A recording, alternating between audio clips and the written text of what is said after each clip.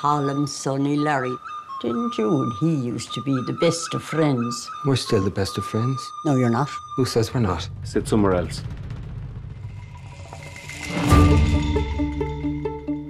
Now, if I've done something to you, just tell me what I've done to you. When you didn't do anything to me. I just don't like you no more.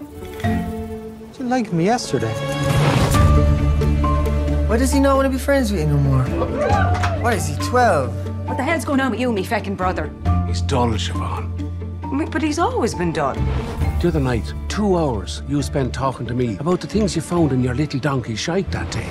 Well, it wasn't me little donkey's shite, it was me pony's shite, which shows how much you were listening. If you don't stop talking to me, Colin! and if you don't stop bothering me, I have a set of shears at home, and each time you bother me from this day on, I'll take those shears and I'll take one of my fingers off with them, and I'll give that finger to you until I have no fingers left. Does this make things clearer to you?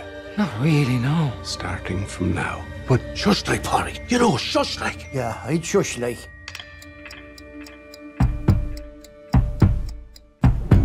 Would you not want him to have to do the one finger to see if he was bluffing, like? No, we wouldn't. Because worse comes to worse, he can still play the fiddle with 4 fingers, I bet ya. Go on back to your own gang now, Polly. And talking to me! Are you?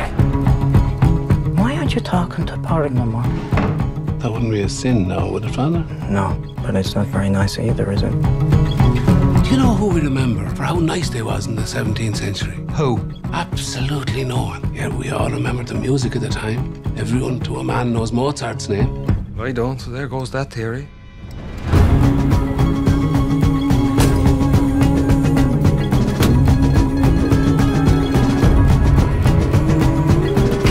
Can't be waiting around for any more of this madness.